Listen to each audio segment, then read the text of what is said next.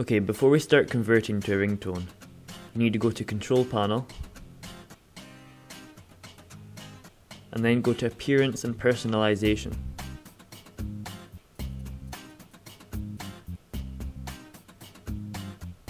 And then go to Folder Options and then go to View.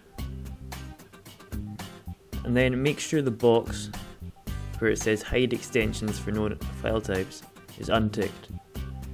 And then click Apply.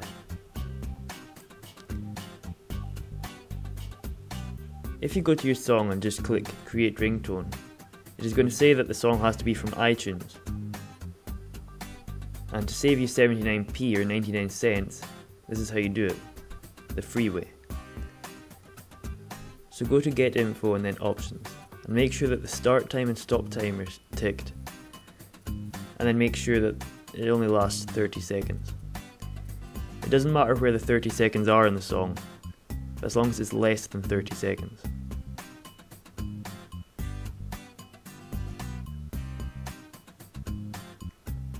And then click OK. Now you need to create it into an AAC file. And there you see it. And now click on Show in Windows Explorer and minimize that. And now delete this song from your iTunes.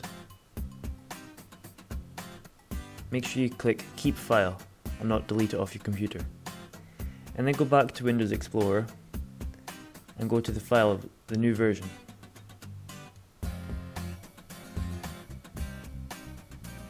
Where it says .m4a, get rid of the A and change it to an R.